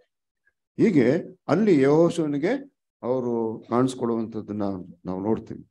ಅಂದ್ರೆ ಯೆಹೋಶುವನಿಗೆ ಧೈರ್ಯ ತುಂಬಿ ನೀನೇನ್ ಮಾಡ್ಬೇಕು, ಈ ಕಾನಾನ್ ದೇಶದ 7 ಜನಾಂಗಗಳನ್ನ ಓಡಿಸ್ಬೇಕು ಅಂತ ಹೇಳಿ ಇದನ್ನ ಧೈರ್ಯ ತುಂಬಿದ್ರು. ಅಲ್ಲಿ ಅವರು ರಿಕಾರ್ಡೆಡ್ ಅಪಿಯರೆನ್ಸ್ ಅಂತ ಹೇಳಿ ನಾವು ನೋಡ್ತೀವಿ. ಅದಾದ ನಂತರ ಅವರು ಕಾಣಿಸ್ಕೊಂಡಿದ್ದು ಗಿಡಿಯೋನನ್ಗೆ. ಇದು ರಿಕಾರ್ಡೆಡ್ ಇನ್ಸಿಡೆನ್ಸ್ಗಳು ಅಂತ ಹೇಳ್ತಾರೆ. ಹಾಗಾದ್ರೆ ಅನ್ರಿಕಾರ್ಡೆಡ್ ಇನ್ಸಿಡೆನ್ಸ್ ತುಂಬಾ ಇತ್ತು ಅಂತ ಹೇಳ್ತಾರೆ. ಯಾಕಂದ್ರೆ ಅಬ್ರಾಹ್ಮನಿಗೆ ಯೆಹೋವನು ದರ್ಶನ ಕೊಟ್ಟಾಗ ಅವ್ರೇನ್ ಹೇಳ್ತಾರೆ ಅಂತ ಹೇಳಿದ್ರೆ, ನಾನು ಮುಂದಿನ ವರ್ಷ ಬರ್ತೀನಿ, ಆಗ ಸಾರಳಿಗೆ 1 ವರ್ಷ ಕೈ ಇದೇನಿರ್ತಾರೆ, ಅವಳಿಗೆ ಮಡಿಲಲ್ಲಿ ಮಗು ಇರ್ತದೆ ಅಂತ ಹೇಳಿದಾಗ ಖಂಡಿತ ಅವ್ರು ಮುಂದಿನ ವರ್ಷ ಏನ್ ಮಾಡೋದು, ಅದೇ ಸಮಯಕ್ಕೆ ಅವರು ದರ್ಶನ ಕೊಟ್ಟಿರ್ತದೆ. ಅದಕ್ಕೆ ಅವರು ಆ ಮಾತು ಖಂಡಿತವಾಗಿ ಹೇಳಂಥದ್ದು. ಆಗ ಇಲ್ಲಿ ನಾವು ನೋಡ್ತಾ ಇರೋದು ರಿಕಾರ್ಡೆಡ್ ಇನ್ಸಿಡೆನ್ಸ್ ಅಂತ, ಅದು ಉಲ್ಲೇಖ ಮಾಡಿರುವಂತ ಘಟನೆಗಳು. ಅದಾದ ನಂತರ ನೋಡ್ಬೇಕಂದ್ರೆ ಈ ಜಡ್ಜಸ್ ನಲ್ಲಿ ಕಾಣಿಸ್ಕೊಡುವಂಥದ್ದು ಮನೋಹ. ಸಂಸೋನ್ ಹುಟ್ಟದ ವಿಷಯದಲ್ಲಿ ಅವರು ಮನೋಹನಿಗೆ ಸಂದೇಶ ಕೊಡುವಾಗ ಅಲ್ಲಿ ಅವರು ಕಾಣಿಸ್ಕೊಡುವಂಥದ್ದನ್ನ ನೋಡ್ತೀವಿ.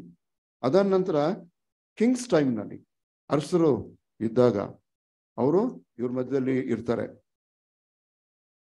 ಅದು ನೋಡ್ಬೇಕಂದ್ರೆ ದಾನಿಯೇಲನಿಗೆ ಡೇವಿಡ್ಗೆ ಕಾಣಿಸ್ಕೊಳ್ತಾರೆ. ದಾವಿದ ಕಾನೇಶ್ವರ ಮಾಡಿಸ್ಬಿಡ್ತಾರೆ ಸೆನ್ಸಸ್. ಅದು ದೇವ್ರ ದೃಷ್ಟಿನಲ್ಲಿ ಏನಾಗ್ತದೆ, ಅಸಹ್ಯವಾಗಿರ್ತದೆ. ಆಗ ಅವ್ರ ಕೋಪಕ್ಕೆ ಏನ್ ಮಾಡ್ತಾರೆ ಅಂದ್ರೆ 70,000 ಜನ ಏನಾಗ್ತಾರೆ, ಸಾಯ್ತಾರೆ. ಆವಾಗ ಅವರು ಬಂದಾಗ ಆ ಬಿಚ್ಚುಗ ತೀಟ್ಕೊಂಡಂತ ದೂತ ಎಲ್ಲಿರ್ತಾರೆ ಅಂದ್ರೆ ಓರ್ನಾನ್ ಕಣದಲ್ಲಿ ಇರ್ತಾರೆ. ಆಗ ದಾವಿದ ಅವ್ರನ್ನ ನೋಡ್ತಾರ. ಅವ್ರನ್ನ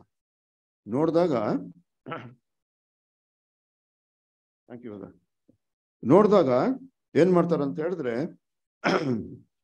ಅಲ್ಲಿ ಅವರು ಒಂದು ಯಜ್ಞ ಮಾಡುವಂಥದ್ದನ್ನ ನಾವು ನೋಡ್ತೀವಿ. ಇದು ದಾವಿದನಿಗೆ ಕಾಣಿಸ್ಕೊಂಡಂತ ಸಂಗತಿ ಅರಸುಗಳ ಪುಸ್ತಕದಲ್ಲಿ ಇರುವಂತದ್ದು. ಅಷ್ಟೇ ಅಲ್ಲದೆ ಸೆನೆರಿಪ್ ಸೈನ್ಯವನ್ನ 1,85,000 ಜನನ ಹೆಜ್ಕಿಯನ ಕಾಲದಲ್ಲಿ ಏನ್ ಮಾಡ್ತಾರೆ ಅಂದ್ರೆ ಯೆಹೋವನ ಹೊರಟು ಒಂದು ಕ್ಷಣದಲ್ಲಿ ಏನ್ ಮಾಡ್ತಾರ ಅಂದ್ರೆ ಅವ್ರನ್ನ ಸಂಹಾರ ಮಾಡುವಂಥದ್ನ ಇಲ್ಲಿ ನೋಡ್ತೀವಿ. ಇದು ಅರಸರ ಕಾಲದಲ್ಲಿ ಇರುವಂತ 2 ಉಲ್ಲೇಖಗಳು. ಅದ ನಂತರ ಈ ಮಿಕಾಯಲ್ ಅವ್ರು ಏನ್ ಮಾಡ್ತಿದ್ರು ಅಂದ್ರೆ, ಇಸ್ರೇಲರು ಇದು ಬಾಬಿಲೋನ್ಗೆ ಹೋದಾಗ, ಸೆರೆಗೆ ಹೋದಾಗ ಇವ್ರು ಏನ್ ಮಾಡ್ತಾರೆ, ಸೆರೆಗೆ ಅಲ್ಲಿ ಇದ್ದು ಇವರ ಪರವಾಗಿ ಏನ್ ಮಾಡ್ತಾರೆ ಅಂದ್ರೆ, ಅದು ಏನ್ ಹೇಳ್ತಾರೆ, prince of Persia and prince of Greek ಅಂತ ಹೇಳ್ತಾರೆ. ಅವ್ರಗಳ ಮಧ್ಯೆ ಏನ್ ಮಾಡ್ತಿದ್ರು ಅಂದ್ರೆ ಇವರು ಪರವಾಗಿ ನಾನು ಹೋರಾಟ ಮಾಡ್ತಿದ್ರು ಅಂತ ಹೇಳ್ತಾರೆ. ದಿ ಕಾಸ್ ಆಫ್ ಇಸ್ರೇಲ್ ಅಂತ ಹೇಳಿ ಇದನ್ನ ನಾವು ದಾನಿಯೇಲ್ ಪುಸ್ತಕದಲ್ಲಿ ನಾವು ನೋಡ್ತೀವಿ. ದಾನಿಯೇಲನಿಗೆ ಒಂದು ಕನಸು ಬೀಳ್ತದೆ. ಆಗ ಅದು ಪ್ರಾರ್ಥನೆ ಮಾಡುವಾಗ 21 ದಿನ ಏನಾಗ್ತದೆ, ಅವ್ರಿಗೆ ವಿಳಂಬ ಆಗ್ತದೆ. ಆಗ ಅವರು ಹೇಳಿದಾಗ ನನಗೆ ಅಡ್ಡಿ ಮಾಡಿದ್ರು ಯಾವ್ದೋ ಒಂದು ದೂತ. ಆಗ ನನಗೆ ಮಿಕಾಯಲ್ ಬಂದು ನನ್ಗೆ ಏನ್ ಮಾಡಿದ್ರು, ಸಹಾಯ ಮಾಡಿದ್ರು ಅಂತ ಹೇಳ್ತಾರೆ. ಅದಾದ್ಮೇಲೆ ನಂತರ ನನಗೆ ಈ 2-3 ಇನ್ಸ್ಟೆನ್ಸ್ಗಳಿದೆ. ಮತ್ತೆ ಗಬ್ರಿಯಲ್ನಿಗೆ ಮಿಕಾಯಲ್ ಸಹಾಯ ಮಾಡಿದ್ರು. ಆಮೇಲೆ ಮುಂದೆ ಹೇಳ್ತಾರೆ ಗ್ರೀಕ್ ಮತ್ತೆ ಪರ್ಷಿಯಾ ದೇಶಗಳ ಪ್ರಿನ್ಸ್ಗಳ ಮಧ್ಯದಲ್ಲಿ ಓಡಾಡ್ತಾರೆ, ಅದಕ್ಕೆ ಮಿಕಾಯಲ್ಗೆ ನಾನೇ ಸಹಾಯವಾಗಿ ನಿಲ್ತೀನಿ ಅಂತ ಹೇಳಿದಾಗ ಇವರು ಇದಕ್ಕೆ ಸೆರೆಯಲ್ಲಿದ್ದಾಗ ಸಹ ಇವರು ಮಿಕಾಯಲ್ ಆಗಿ ಅಲ್ಲಿ ಇರುವಂತದ್ನ ಅದು ನಾವು ದಾನಿಯೇಲ 10ನೇ ಅಧ್ಯಾಯದಲ್ಲಿ 11, 12ನೇ ಅಧ್ಯಾಯದಲ್ಲಿ ನಾವು ಅಲ್ಲಿ ನೋಡ್ತೀವಿ. ದಾನಿಯೇಲನೇ, ಅತಿ ಪ್ರಿಯನೇ, ನಾನು ನುಡಿಯುವ ಮಾತುಗಳನ್ನು ಗ್ರಹಿಸು. ಸಿಸ್ಟರ್ ಬೇಡ್ರಿ ಅದು ಓದೋದು, ಅದು ಅವರು ಅಲ್ಲಿ ಮಾತಾಡಿದ್ನ ನಾವು ನೋಡಿದ್ವಿ. ಸಮಯ ಮುಗಿತಾ ಬಂತು ನಂದು. ಹಾಗಾಗಿ ನೋಡ್ಬೇಕಂದ್ರೆ ಇದೇ ಮಿಕಾಯಲನು ಏನ್ ಹೇಳ್ತಾನೆ ದಾನಿಯೇಲ 12ನೇ ಅಧ್ಯಾಯದಲ್ಲಿ, ನಿನ್ನ ಅಂತ್ಯಕಾಲದಲ್ಲಿ ನಿನ್ನ ಜನ ಪಕ್ಷ ಕಾಲ ಮತ್ತೆ ಏನ್ ಮಾಡ್ತಾರೆ, ಎದ್ದೊಳ್ತಾರೆ ಅಂತ ಹೇಳಿದಾಗ ಇದು ಚೆನ್ನಾಗಿ ಗೊತ್ತು. ಇದು ನಮ್ಮ ರಕ್ಷಕನಾದ ಯೇಸು ಕ್ರಿಸ್ತನ ಎರಡನೇ ಪ್ರತ್ಯಕ್ಷತೆಯಲ್ಲಿ ಮಾಡುವಂತ ಕಾರ್ಯ. ಎರಡನೇ ಪ್ರತ್ಯಕ್ಷತೆಯಲ್ಲಿ ಯೇಸು ಸ್ವಾಮಿ ಹಲವಾರು ಕಾರ್ಯಗಳನ್ನ ಮಾಡ್ತಾರೆ. ಅದರಲ್ಲಿ ಒಂದು ಇಸ್ರೇಲರಿಗೆ ರಾಜ್ಯ ಸ್ಥಾಪನೆ, ಮರುಸ್ಥಾಪನೆ ಮಾಡ್ಕೊಳ್ಳುವಂಥದ್ದು. ಅದು ಮಿಖಾಯಲ್ ಆಗಿ ಅವ್ರು ಏನ್ ಮಾಡ್ತಾರೆ, ಅವರು ಮರುಸ್ಥಾಪನೆ ಮಾಡ್ಕೊಳ್ತಾರೆ ಅನ್ನುವಂಥದ್ದು ಅಲ್ಲಿ ನಾವು ನೋಡ್ತೀವಿ. ಅದಕ್ಕೂ ಮುಂಚೆ ಇಷ್ಟೆಲ್ಲ ಆದ್ಮೇಲೆ ಮಿಖಾಯಲೆಲ್ಲ ಬಂದ ಮೇಲೆ ಮರಳು ಸಮಯದಲ್ಲಿ ಮರಳಿಗೆ ಬಂದು ಮತ್ತೆ ಜಕರಿಯನಿಗೆ ಬಂದು ಮಾತಾಡಿದಂತ ದೂತರು ಯಾರಂದ್ರೆ ಗಬ್ರಿಯೇಲ್ ಅಂತ ಹೇಳ್ತಾರೆ. ಆಗ ಈ ಮಿಖಾಯಲ್ ಏನಾಗಿದ್ರು, ಈ ಮುಖ್ಯವಾದ ಸಂಗತಿಗಳನ್ನ ಯಾಕೆ ಹೇಳಿಲ್ಲ ಅಂದ್ರೆ, ಆಗ ಮಿಖಾಯಲ್ನು was already in the process of ಏನ್ ಹೇಳ್ತಾರೆ, ಅವರು ಏಂಜಲಿಕ್ ನೇಚರ್ ಇಂದ ಹ್ಯೂಮನ್ ನೇಚರ್ಗೆ ಏನಾಗ್ತಿದ್ರು, ಅವರು ಮಾರ್ಪಾಟು ಆಗ್ತಾ ಇದ್ರು. ಮರಳ ಗರ್ಭದಲ್ಲಿ ಅವರು ಸೇರ್ಬೇಕಾಗಿತ್ತು, ಆಗ ಆಗ್ತಾ ಇದ್ರು. ಆಗ ಏನ್ ಮಾಡ್ತಾರೆ, ದೇವರು ಗಬ್ರಿಯಲ್ನ ಕಳಿಸ್ಕೊಡ್ತಾರೆ. ಅಲ್ಲಿಗೆ ನೋಡ್ಬೇಕಂದ್ರೆ ಮಿಖಾಯಲ್ ನೋಡ್ಬೇಕಂದ್ರೆ ಮನುಷ್ಯನಾಗಿ ಅಲ್ಲಿ ಬರುವಂತ ಕಾರ್ಯ ಮರಳ ಗರ್ಭದಲ್ಲಿ 33.5 ವರ್ಷಗಳು ಅವರು ಎಲ್ಲಾ ಕೆಲ್ಸಗಳನ್ನ ಅಲ್ಲಿ ಮಾಡಿದ್ಮೇಲೆ ನಾವು ನೋಡ್ತೀವಿ. ಅಂದ್ರೆ ವಿಮೋಚನೆ ಆಗಿ ರಾನ್ಸಮ್ ಆಗಿ ಎಲ್ಲರೂ ಕೊಟ್ಟು ಆದ್ಮೇಲೆ ಅವ್ರ ಪರಲೋಕಕ್ಕೆ ಏರಿ ಹೋಗುವಂಥದ್ದನ್ನ ನಾವು ನೋಡ್ತೀವಿ. ಅದಾದ್ಮೇಲೆ ನೋಡ್ಬೇಕಂದ್ರೆ ಅವ್ರು ಹಿಂದೆ ಹೋಗ್ಬೇಕಂದ್ರೆ ಯೇಸು ಸ್ವಾಮಿಯ ನಮ್ರತೆ ಎಷ್ಟಿತ್ತು, ಹ್ಯೂಮಿಲಿಟಿ ಅಂದ್ರೆ ತಂದೆ ದೇವರಿಗೆ ಯೋಹಾನ 17 ಪ್ರಾರ್ಥನೆ ಮಾಡ್ತಾರೆ. ಏನ್ ಹೇಳ್ತಾರೆ ಅಂದ್ರೆ, ಭೂಮಿ ಹುಟ್ಟೋದಕ್ಕೆ ಮುಂಚೆ ನಿನ್ನ ಬಳಿಯಲ್ಲಿದ್ದ ಮಹಿಮೆ ನನಗೆ ಮಹಿಮೆ ಪಡಿಸು ಅಂತ ಹೇಳ್ತಾರೆ. ಅವ್ರಿಗೆ ಏನಾಗ್ತದೆ, ಪುನರುತ್ಥಾನ ಒಂದು ನಂತರದಲ್ಲಿ ಅವ್ರಿಗೆ ಎಲ್ಲಾ ಹೆಸರು ಶ್ರೇಷ್ಠವಾದ ಹೆಸರುಗಳು ಅವ್ರಿಗೆ ಅಲ್ಲಿ ಅಂತ ದೊಡ್ಡ ಹಾನರ್ ಬಂದ್ರು. ಅವ್ರು ಕೇಳ್ಕೊಡುವಂಥದ್ದು ಏನಂದ್ರೆ, ಎಷ್ಟು ನಮ್ರತೆ ಇತ್ತಂದ್ರೆ, ನನಗೆ ಮುಂಚೆ ಇದ್ದ ಮಹಿಮೆ ಏನ್ ಮಾಡ್ತು ನನಗೆ ಅದು ಸಾಕು ಅನ್ನುವಂಥದ್ದು ಇಲ್ಲಿ ನಾವು ನೋಡ್ತೀವಿ. ಹಾಗೆ ಎರಡನೇ ಬರೋಣದಲ್ಲಿ ಕೂಡ ಅವ್ರು ದೇವ್ರ ಮಗನಾಗಿ ಆ ಒಂದು ಇದ್ರಲ್ಲಿ ಬರಲ್ಲ. ಅವರು ಏನ್ ಹೇಳ್ತಾರೆ ಅಂತ ಹೇಳಿದ್ರೆ, ಥೆಸಲೋನಿಕದಲ್ಲಿ ಹೇಳ್ಬೇಕಂದ್ರೆ, ನಮ್ಮ ರಕ್ಷಕನಾದ ಯೇಸು ಕ್ರಿಸ್ತನು ಪ್ರಧಾನ ದೂತನ ಶಬ್ದದೊಡನೆ ಅವ್ರು ಬರ್ತಾರೆ. ಅಂದ್ರೆ ಆರ್ಕೇಂಜಲ್ ತರನೇ ಅವ್ರು ಏನ್ ಮಾಡ್ತಾರೆ, ಒಂದು ದೇವರ ಪ್ರತಿನಿಧಿಯಾಗಿ ಎರಡನೇ ಬರೋಣದಲ್ಲಿ ಅವರು ಕಾರ್ಯಗಳನ್ನ ಮಾಡುವಂಥದ್ದನ್ನ ಇಲ್ಲಿ ನಾವು ನೋಡ್ತೀವಿ. ಹಾಗಾದ್ರೆ ಎರಡನೇ ಬರೋಣದಲ್ಲಿ ಅವ್ರು ಮಾಡುವಂತ ಕಾರ್ಯಗಳು ನೋಡ್ಬೇಕಂದ್ರೆ, ಮಿಖಾಯಲ್ ಆಗಿ ಇಸ್ರೇಲ್ ಜನಕ್ಕೆ ಮರುಸ್ಥಾಪನೆ ಮಾಡಿಕೊಟ್ಟಂಥದ್ದು. ಅದಾದ್ಮೇಲೆ ಆರ್ಕೇಂಜಲ್ ಆಗಿ ನೋಡ್ಬೇಕಂದ್ರೆ ಸಮಸ್ತವನ್ನ ಸರಿ ಮಾಡುವಂಥದ್ದು, ಲೋಕದಲ್ಲಿ ಬಿದ್ದು ಹೋದ ಸಮಸ್ತವನ್ನ ಸರಿ ಮಾಡುವಂತ ಕಾರ್ಯಗಳು.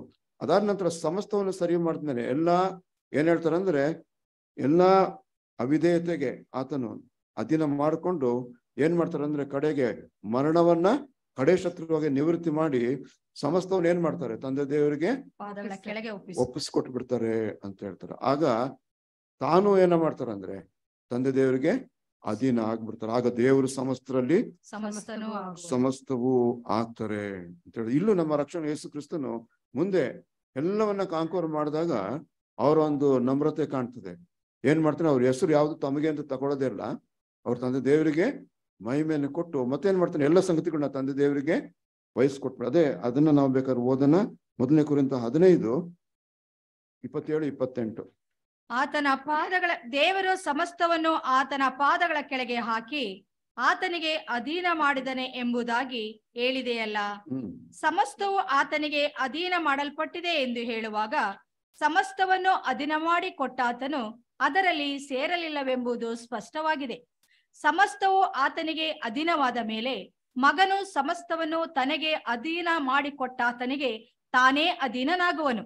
ಹೀಗೆ ದೇವರು ಸಮಸ್ತರಲ್ಲಿಯೂ ಸಮಸ್ತವೂ ಆಗುವನು. ಎಲ್ಲವನ್ನ ದೇವರಿಗೆ ಎಲ್ಲಕ್ಕೆ ಬಾಧ್ಯತೆ ಕೊಟ್ಟ ಮೇಲೆ ದೇವರು ಕ್ರಿಸ್ತನ ಕಡೆಯಲ್ಲಿ ಏನ್ ಮಾಡ್ತಾರೆ ಅಂದ್ರೆ, ತಂದೆಗೆ ಏನ್ ಮಾಡ್ತಾರೆ ಅಂದ್ರೆ ಒಪ್ಪಿಸ್ಬಿಡ್ತಾರೆ. ಆಗ ಮಹಿಮೆ ಯಾರಿಗೂ ಹೋಗ್ಬೇಕು, ದೇವರು ಸಮಸ್ತರಲ್ಲಿ ಸಮಸ್ತವು ಆಗ್ತಾರೆ ಅಂತ ಹೇಳಿ ನೋಡ್ತೀವಿ. ಇದು ನಮ್ಮ ರಕ್ಷಣೆ ಯೇಸು ಕ್ರಿಸ್ತನ್ ಮುಂದೆ ಮಾಡುವಂತ ಮಹಿಮೆ.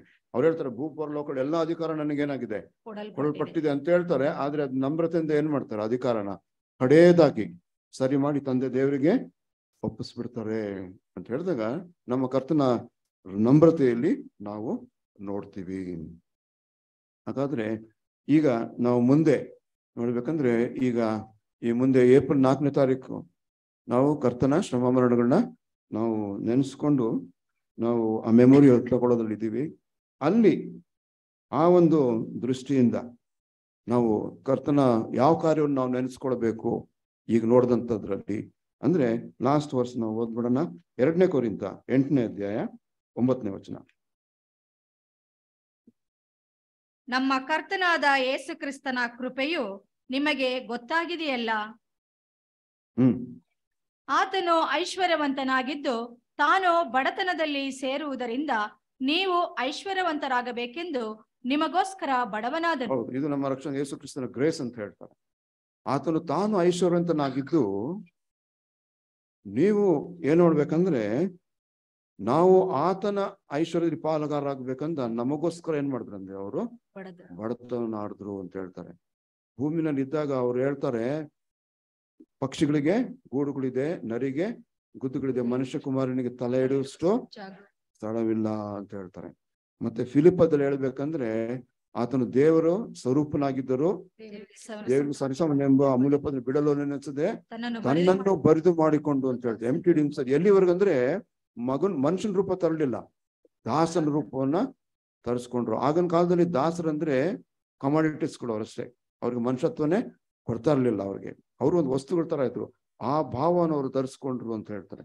ಯಾಕೆಂದ್ರೆ ನಮಗೋಸ್ಕರ, ನಮ್ಮ ಪಾಪ ಭಾರಗಳನ್ನ ಹೊತ್ಕೊಳ್ಳುವುದಕ್ಕೋಸ್ಕರ, ನಮಗೋಸ್ಕರ ಬಾಧೆ ಪಟ್ಟು ಏನ್ ಮಾಡಿದ್ರಂದ್ರೆ ನಮಗೆ ವಿಮೋಚನೆಯನ್ನ ಅನುಗ್ರಹಿಸಿ ಕೊಟ್ರು. ಇದು ನಮ್ಮ ರಕ್ಷಣಾ ಯೇಸು ಕ್ರಿಸ್ತನ ಒಂದು ಶ್ರೇಷ್ಠ. ಅದಕ್ಕೆ ನಾವು ಐಶ್ವರ್ಯವಂತರಾಗಬೇಕೆಂದು ನಮಗೋಸ್ಕರ ಬಡವನಾದನು. ಹಾಗಾದ್ರೆ ನಮ್ಮ ಪಾಪಗಳನ್ನು ಹೊರಗೋದಕ್ಕೆ ಸಾಧ್ಯ ಇರಲಿಲ್ಲ. ಅವ್ರು ಒತ್ಕೊಂಡು ಏನ್ ಮಾಡಿದ್ರೆ ನಾವು ಆತನ ಏನಾಗ್ಬೇಕು, ಐಶ್ವರ್ಯವಂತರಾಗಬೇಕಂದ್ರೆ ಆತನ ಒಂದು ಐಶ್ವರ್ಯದಲ್ಲಿ ಬಾಧ್ಯತೆಯನ್ನು ಹೊಂದಬೇಕಂತ ದೇವ್ರು ಏನ್ ಮಾಡಿದಂತೆ ನಮಗೋಸ್ಕರ ಬಡವನಾದ್ರು. ಈ ಮೂರನೇ ಸಭೆಯನ್ನು ಆದ್ಕೊಂಡು ಅದೇ ಕೆಲಸ ಏನ್ ಮಾಡ್ತಾರೆ, ತನಗೆ ಸಹಬಾಧ್ಯರನ್ನಾಗಿ ಅವರು ಮಾಡ್ತಾರೆ ಅನ್ನುವಂಥದ್ದನ್ನ ಇಲ್ಲಿ ನಾವು ನೋಡ್ತೀವಿ. ಹೀಗಾಗಿ ಈ ದಿನ ನಾವು ಬಹಳ ಸಂಕ್ಷೇಪವಾಗಿ ನಮ್ಮ ರಕ್ಷಕನ ಯೇಸು ಕ್ರಿಸ್ತನ ಪೂರ್ವಾಸ್ತಿತ್ವ, ಅವ್ರು ಹೇಗಿದ್ರು, ಯಾವಾಗ ಉಂಟು ಮಾಡಿದ್ರು, ಸೃಷ್ಟಿಕ್ರಮದಲ್ಲಿ ಹೇಗೆ ಅವರ ಒಂದು ಕಾರ್ಯಗಳಿತ್ತು, ಅದು ಮನುಷ್ಯರ ಜೊತೆ ಹೇಗೆ ಅವರ ಕಾರ್ಯಗಳನ್ನು ಮಾಡಿದ್ರು, ಅದಾದ್ಮೇಲೆ ಮನುಷ್ಯನಾಗಿ ಬಂದಾಗ ಅವರು ಹೇಗೆ ಅವರು ಮಾರ್ಪಟ್ಟಿದ್ದು ಅನ್ನುವಂಥದ್ದು ನಾವು ನೋಡಿದ್ವಿ. ಅದಂದ್ರೆ 2ನೇ ಸಾರಿ ಬಂದಾಗ ಎಲ್ಲ ಅಧಿಕಾರದಿಂದ ಬಂದಾಗ್ಲೂ ಅವರು ಅದೇ ದೂತನಾಗೆ ಬರ್ತಾರೆ, ಅದೇ ದೀನಭಾವದಿಂದ ಇದ್ದು ಸಮಸ್ತವನ್ನು ಸರಿ ಮಾಡಿ ಏನ್ ಮಾಡ್ತಾರೆ ಅಂದ್ರೆ ತಂದೆ ದೇವರಿಗೆ ತಾನೇ ಎಲ್ಲವನ್ನ ಒಪ್ಪಿಸ್ಕೊಂಡು ಅವರೇ ಅಧೀನ ಆಗ್ತಾರೆ. ಆಗ ದೇವ್ರ ಸಮಸ್ತರಲ್ಲಿ ಸಮರ್ಥರಾಗ್ತಾರೆ. ಇದು ನಮ್ಮ ರಕ್ಷಣೆ ಯೇಸು ಕ್ರಿಸ್ತನ ನೋಡ್ಬೇಕಂದ್ರೆ ಗ್ರೇಟ್ನೆಸ್ ಆಫ್ ಹಿಸ್ ಹ್ಯೂಮಿಲಿಟಿ ಅಂತ ಹೇಳ್ತಾರೆ. ಆತನ ಒಂದು ದೀನತೆ ನಾವು ನೋಡಿದ್ವಿ. ಈ ಒಂದು ವಾಕ್ಯಗಳಿಂದ ಮತ್ತೆ ಇನ್ನು ಮುಂದೆ ಕೇಳುವಂತ ವಾಕ್ಯಗಳಿಂದ ನಾವು ಸಿದ್ಧರಾಗಿ ಕರ್ತನ ಮೇಜಿನ ಬಳಿಗೆ ಬರುವಂತೆ ಇದನ್ನು ಆಶೀರ್ವದಿಸಿ ನೀವೆಲ್ಲರೂ ಸಾವಧಾನದಿಂದ ಕೇಳಿದ್ದಕ್ಕಾಗಿ ನಾನು ನಿಮ್ಮ ಎಲ್ಲರಿಗೆ ಧನ್ಯವಾದವನ್ನ ಸಲ್ಲಿಸೋಣ.